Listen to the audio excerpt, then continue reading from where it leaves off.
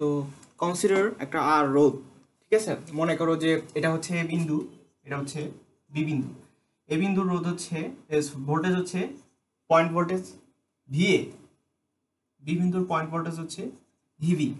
তাহলে যদি আমি বলি যে ভিএ গ্রেটার দেন বিভি, তাহলে দুই বিন্দুর মধ্যে ভোল্টেজ পার্থক্য কত হবে? ভিএ মাইনাস বিভি। বুঝে গেছে? তার মানে হচ্ছে আমি যেটাকে বলি ভি ধরি, তাহলে দাঁড়াচ্ছে হচ্ছে এটা হচ্ছে প্লাস ভি মাইনাস। তাহলে এই রোধের মধ্যে দিয়ে কি পরিমাণ কারেন্ট প্রবাহিত হবে? আই। ওহমস ল কি বলতেছে? এই কারেন্ট আই প্রবাহের মানটা দাঁড়াচ্ছে হচ্ছে আই ইকুয়ালস টু ওই দুই বিন্দুর voltage difference b divided by কত? আর। ঠিক আছে, অথবা আমি বলতে পারি যে V is equals to I R, current into রোধ ইকুয়ালস টু কি? Voltage drop. তাহলে এবার কনসিডার চিন্তা করো যে ফর এক্সাম্পল দুটো point A B short circuit, short করা আছে দুইটা বিন্দু।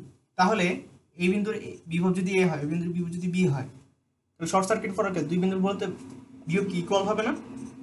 এটা হচ্ছে কন্ডিশন এ, দুই বিন্দুর বিভব সমান হয়ে যাবে। তার মানে আমাদের বিভব পার্থক্য কত? 0। তাহলে এই বিন্দুর বিন্দু বিভব সমান, তার মধ্যে দিয়ে তাহলে তার রেজিস্ট্যান্স কত? অবভিয়াসলি 0। তাহলে তার মধ্যে যে কারেন্ট তড়িৎ প্রবাহের মান সেটা কত হবে? বি বাই আর, 0/0। এখন এই 0/0 মান কত? এটা যে কোনো কিছু হইতে পারে, 1 2 3 4। এটা নির্ভর করবে কিসের উপর? সার্কিটের উপর। ঠিক আছে, এই যে অ্যাডিশনাল যে সার্কিট আছে ওটার উপর। ফর এক্সাম্পল ধরো যে এখানে এ হচ্ছে আমার সেই সার্কিটটা এ, এ হচ্ছে সেই পয়েন্ট এ বি। ঠিক আছে, মনে করো জিনিসটা এরকম ছিল আগে।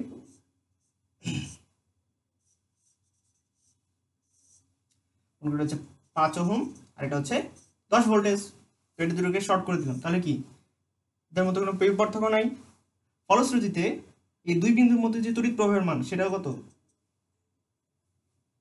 টোটাল সার্কিটের মান একই হবে না? 10/5 কত? 2 অ্যাম্পিয়ার। তাহলে দেখা যাচ্ছে দুইটা বিন্দুর বিভব পার্থক্য কত? 0। রোধ কত? 0। 0/0 এই কষ্টের মান কত? 2। তাহলে আমি বলতে পারি এখানে 0/0 মানটা হচ্ছে 2। ঠিক আছে, কারণ এটা লিমিটের থেকে দেখছি আমরা 99 যেমন লিমিট দেখছি যে এই আকারের ফরম্যাটের মান কি যে কোনো কিছু হইতে পারে 1 2 3 4, বাট কত হবে স্পেসিফিক ভ্যালুটা ডিপেন্ড করবে হচ্ছে 10 আর 5 এর উপর। ঠিক আছে, সেকেন্ড কন্ডিশনটা হচ্ছে আমার ফর এক্সাম্পল ধরো যে এটা হচ্ছে বি, এটা হচ্ছে এ, হচ্ছে বি, ওপেন করে দেওয়া আছে। তাহলে ওপেন করে দিলে কি ভোল্টেজ ডিফারেন্স কত হবে? ওপেন সার্কিট, রোধ কত? রোধ কত? ইনফিনিটি। তড়িৎ প্রবাহের মান কত? Open circuit 0। তাহলে আমি যদি V is equals to I আর চিন্তা করি, তার মানে কে তো আসতেছে 0/0 অথবা ইনফিনিটি এই ফরম্যাটে চলে আসতেছে। এটার মান কি যে কোনো কিছু হইতে পারে। কত হবে? এটা নির্ভর করবে ফর এক্সাম্পল এই সার্কিটটা দেওয়া আছে মনে করি এরকম, সেম সার্কিটে চিন্তা করো। এখন আগে শর্ট করে চিন্তা করছি, এখন ওপেন করে চিন্তা করো।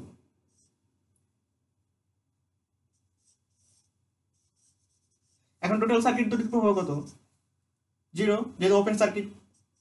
তার মানে 5 ওহম রোধের মধ্যে দিয়ে কোনো কারেন্ট যাচ্ছে না, ফলশ্রুতিতে এখানে ভোল্টেজ ড্রপ হচ্ছে 0 ভোল্টেজ। সমগ্র ভোল্টেজ ড্রপটা কি এখানে হবে না? তাহলে এটা ভোল্টেজ ড্রপ কত হবে? 10 ভোল্টেজ। তাই এখন চিন্তা করো তাহলে ভিভি মানটা কত? এখানে ইনফিনিটি মান হচ্ছে এখানে 10 ভোল্টেজ, আর এখানে মানটা ছিল হচ্ছে এই সার্কিটের রেসপেক্টে মান হচ্ছে 2।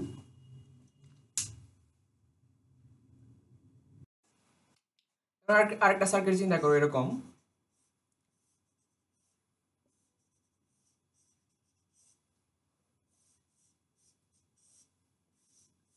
ঠিক আছে। এটা হচ্ছে 5 ওহম, এটা হচ্ছে 6 ওহম, এটা হচ্ছে 2 ওহম, আর এটা হচ্ছে কত? 3 ওহম।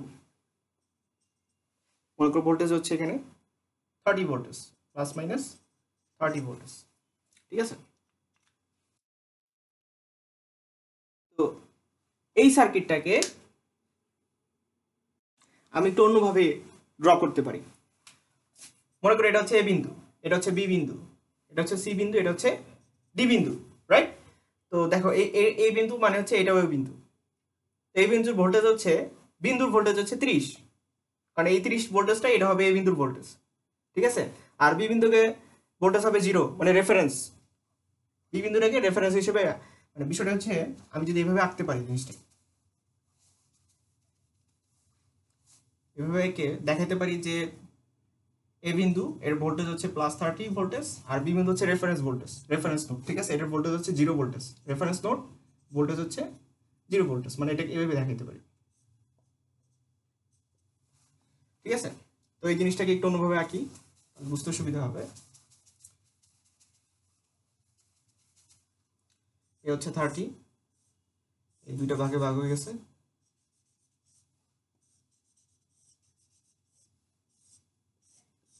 রেফারেন্স, ঠিক আছে? বি ভোল্টেজ 0, এখানে ভোল্টেজ হচ্ছে এ বিন্দুর ভোল্টেজ হচ্ছে 30 ভোল্টেজ, এটা কত 5 ওহম, এটা হচ্ছে 6 ওহম, এটা হচ্ছে 2 ওহম, এটা হচ্ছে 3 ওহম, ঠিক আছে?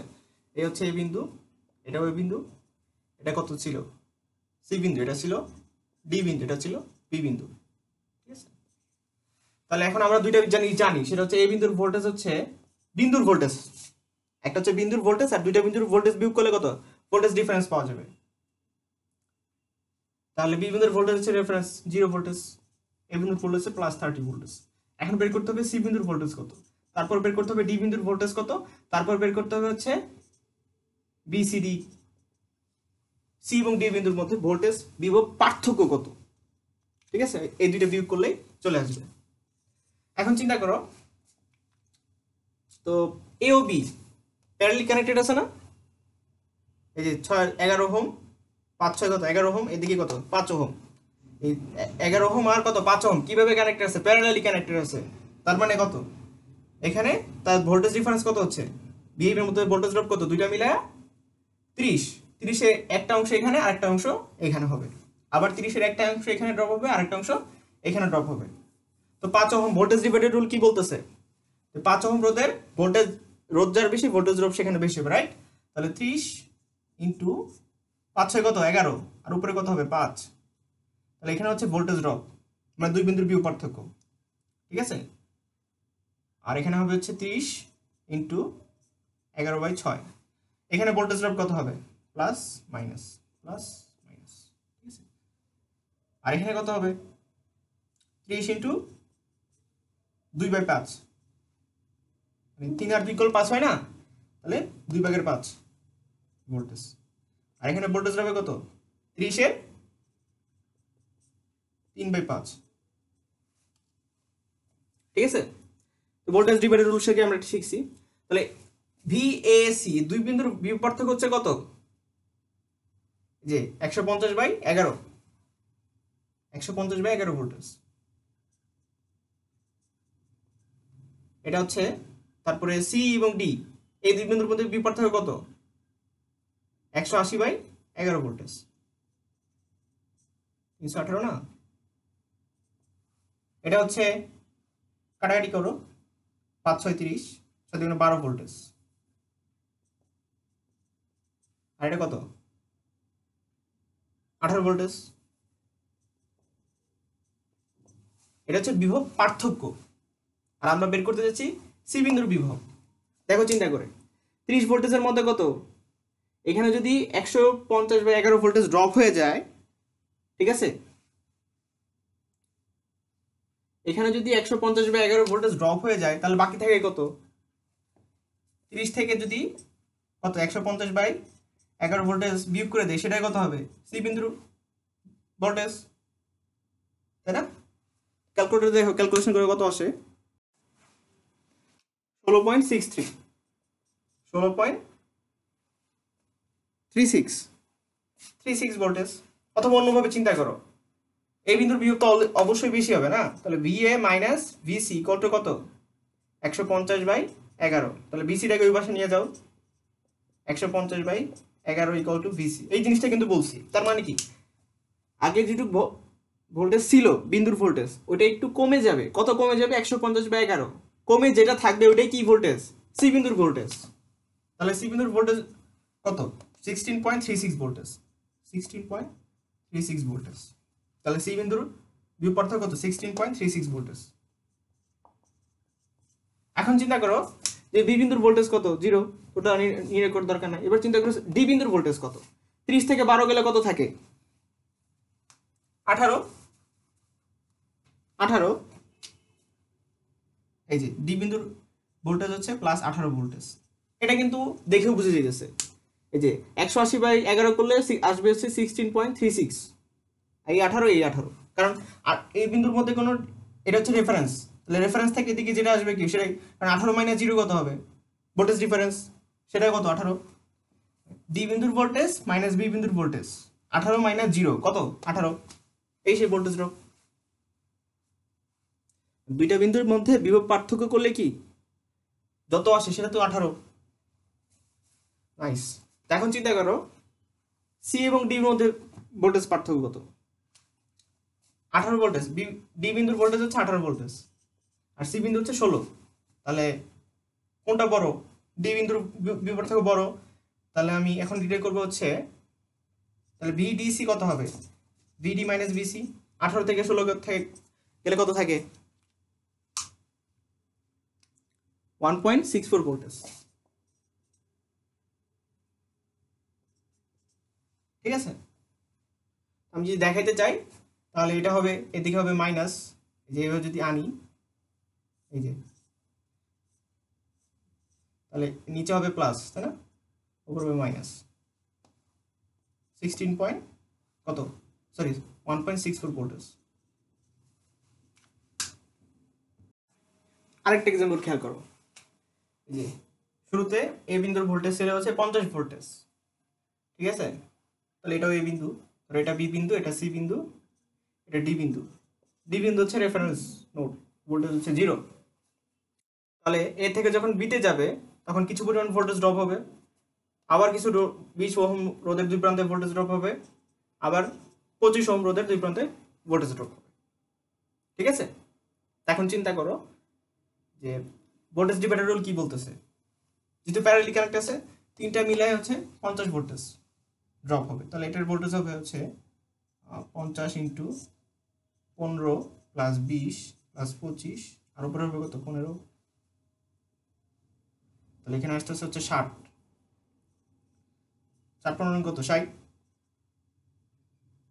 তাহলে 2 দিয়ে ভাগ করলে 25, 12.5।